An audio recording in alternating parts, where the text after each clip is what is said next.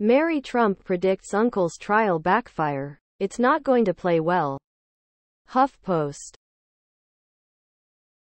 The former president's niece also detailed what the presumptive GOP nominee is not going to be able to manage well. Below are your comments.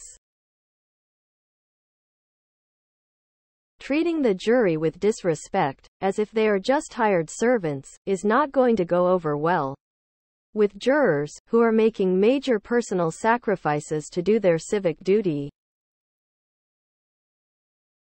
As the legal pressure against him increases with the chance that his world may get smaller, it will be interesting to see how well he holds up. If Mary is right, the tough guy may prove to be not so tough after all. Donald Trump has made a career out of out-lawyering people, delaying trials until they can no longer afford to go on. That is not going to work against the state of New York, the state of Georgia, or the federal government. The last thing Donald Trump has ever wanted is a fair trial. We keep focusing in on this hush money for Stormy, but the reality is that these felony charges are or the fraudulent use of money by misrepresenting how they were allocated.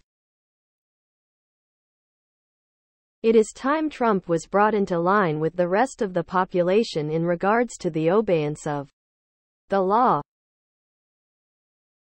I for one will be glad of not having endure the daily rant when things do not show him in a good lig. HT. I want to know what happens, but not from an aggrieved defendant who is looking to sub. Please subscribe to my channel. And if you like it, please thumbs up.